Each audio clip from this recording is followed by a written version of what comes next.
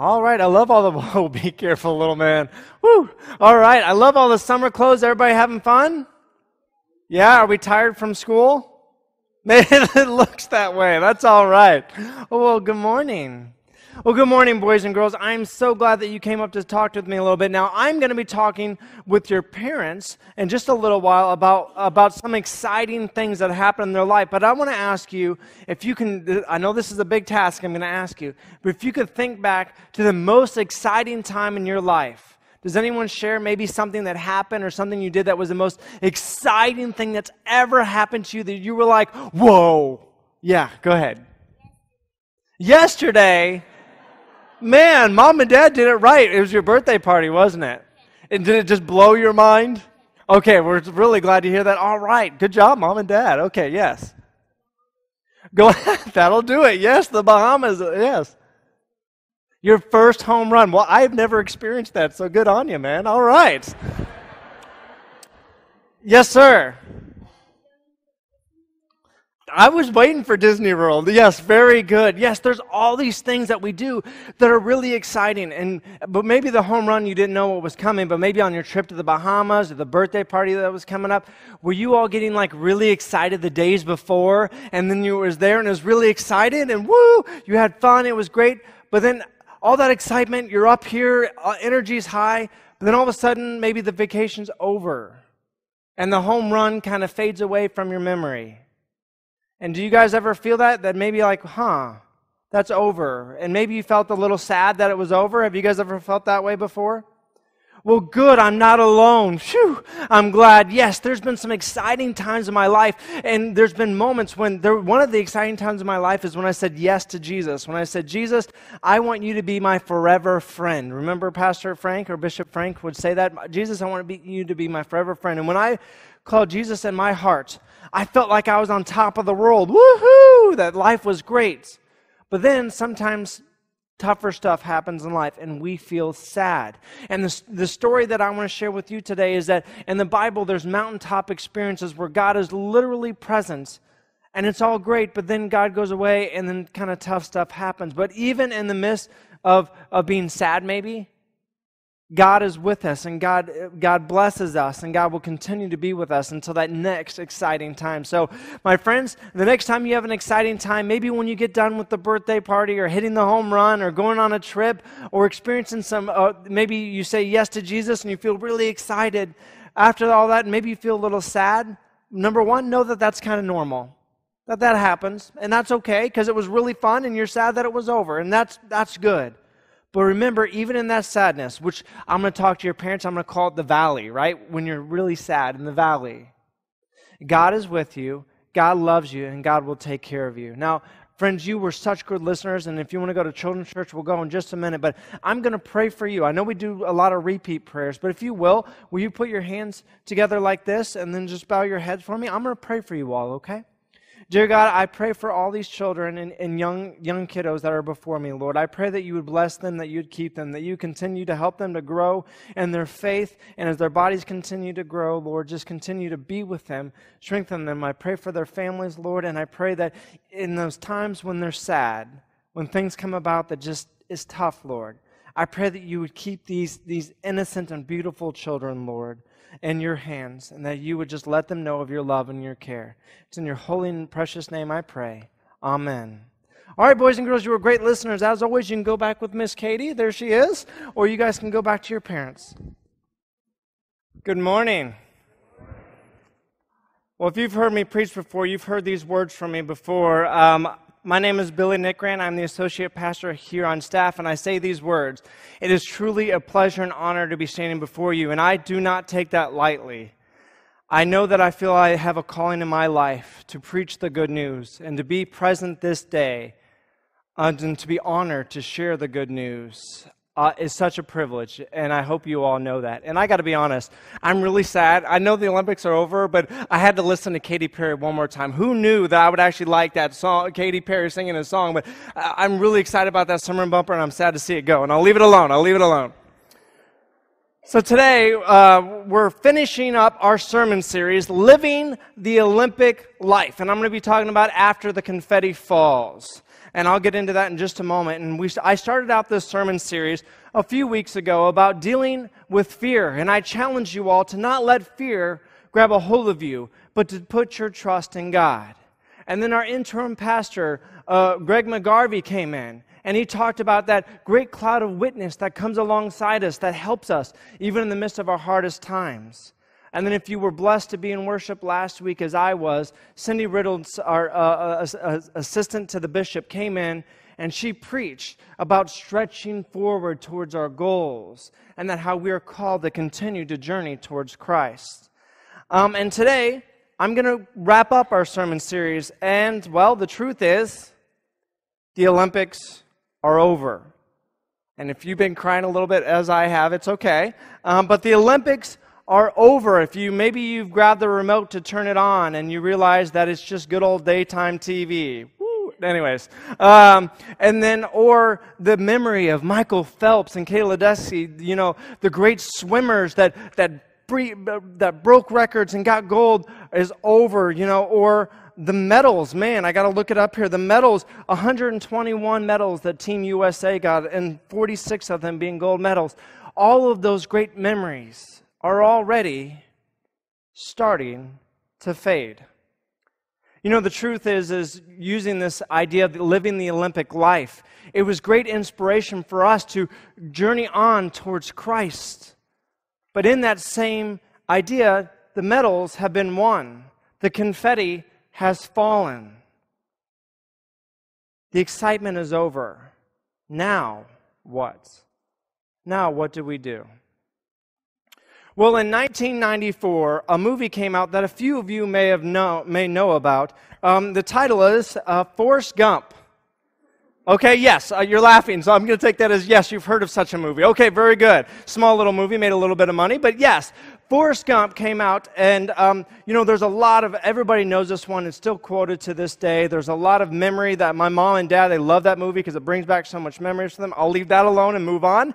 And when there's a scene in that movie, Forrest Gump, where Forrest just starts running. Do you guys know that scene?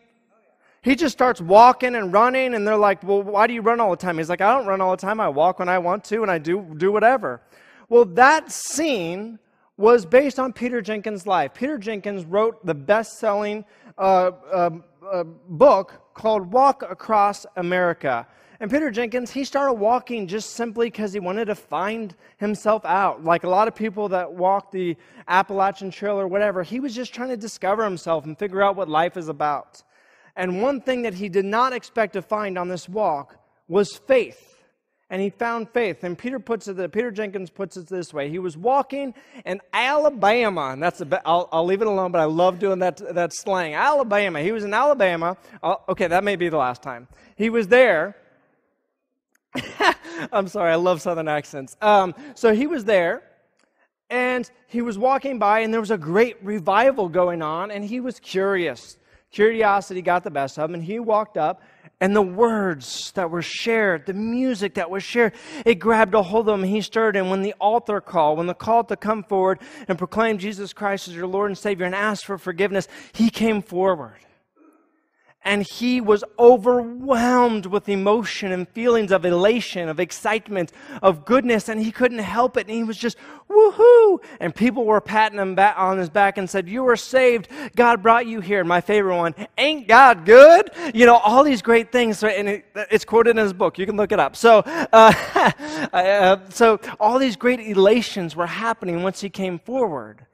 But then Mary came forward. Mary put her hand on Peter Jenkins' back and says, you're feeling great elations, aren't you? And he said, yeah, I'm feeling pretty good. And she's like, well, I'm so glad. But I need you to know that feelings and faith are not intertwined. Ooh.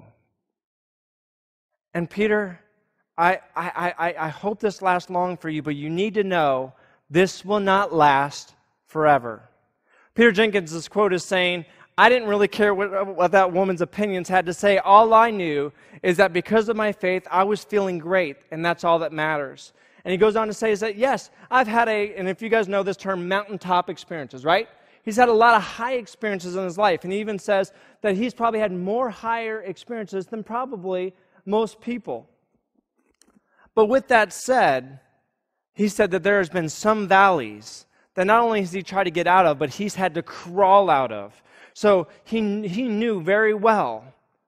He knows very well over the 20 plus years of that revival story of that, yes, God is good, but there's difficult times in this life. And I love this story, and I'm so glad that I ran across Peter Jenkins' story this week, because I think for us, it's our story that if you have proclaimed Jesus Christ as your Lord and Savior, that you've experienced highs and lows, and you've experienced mountaintop moments.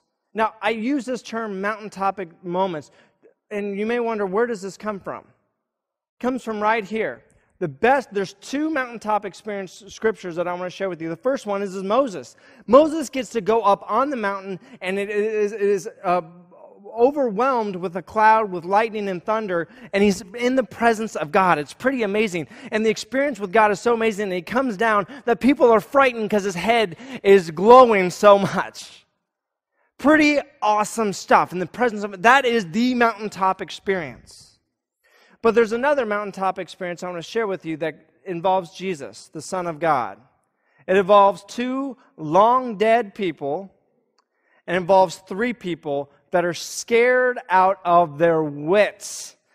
All right, so we're going to be, our scripture for reflection today is Luke chapter 9, verse 28. And again, if you feel comfortable in reading any way you want, I will be reading from the New Revised Standard Version.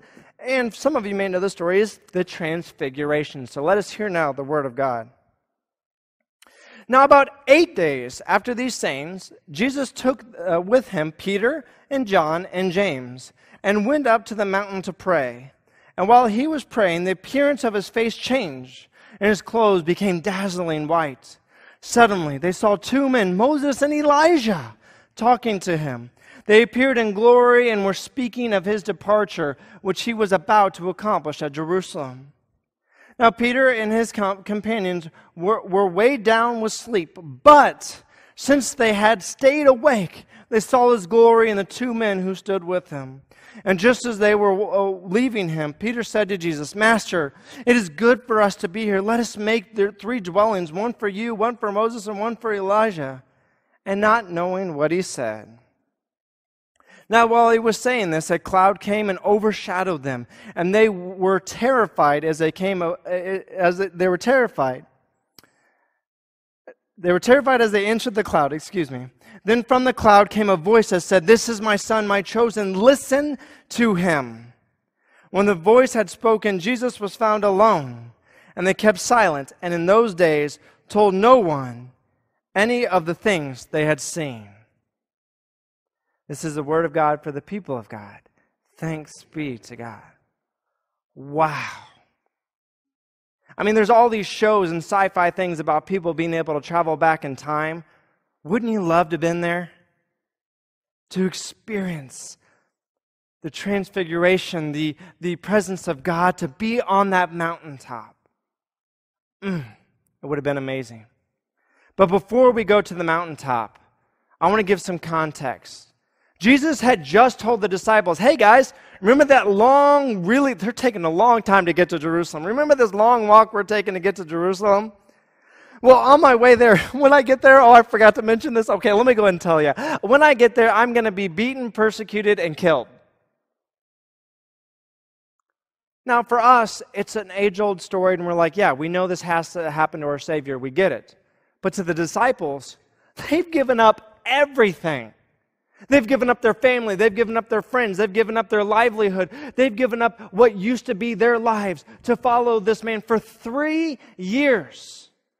And they thought this man was going to be the resurrection and the life, and that there was going to be no more death, that there was going to be no more sin, and that they were going to have life ever after. And now the guy that they followed for 3 years is going to die. I can't imagine how they were feeling. And then as Pastor Frank would say it, Jesus is about to give them all that and a bag of chips. He says, come on, disciples, I want to take you up on this mountain. And all of a sudden, he is transfigured into a holy moment in which Moses, the one that represents the law is coming to fruition through Jesus. Elijah, the great prophets being represented that said Jesus is coming, that the great Messiah is coming. They show up. And sure, the disciples don't know what they're saying, but they don't need to. They know it's holy. And I'll get back to Peter wanting to do the dwelling places in just a minute. They know it's holy. And then I can just imagine them. See, they're about to fall asleep. Remember that in the story? They were so tired, they were about to miss all of it. And I could just imagine, this is a holy imagination, okay?